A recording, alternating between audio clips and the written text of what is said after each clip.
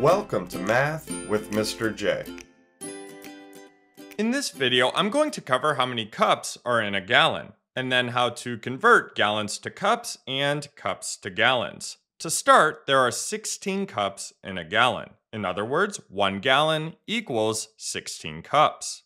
And I have a big G over here representing a gallon to help us with capacity conversions. And we can see that we have 16 cups within that G. So that shows us 16 cups equals a gallon. Let's jump into a couple of basic conversions here where we will go from gallons to cups and cups to gallons. Starting with number 1, where we have 4 gallons equals how many cups?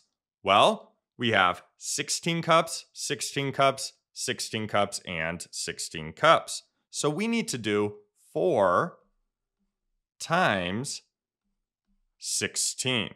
And that's how we convert from gallons to cups. We multiply by 16. Now 4 times 16 gives us 64. 4 gallons equals 64 cups. So again, when going from gallons to cups, we multiply by 16. Let's move on to number 2, where we have 48 cups equals how many gallons? So cups to gallons here. Well, each group of 16 cups equals a gallon. So how many groups of 16 cups in 48 cups? We need to do 48 divided by 16. So we divide here. When we go from cups to gallons, we divide by 16.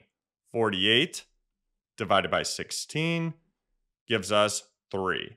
48 cups equals 3 gallons. So again, when going from cups to gallons, divide by 16.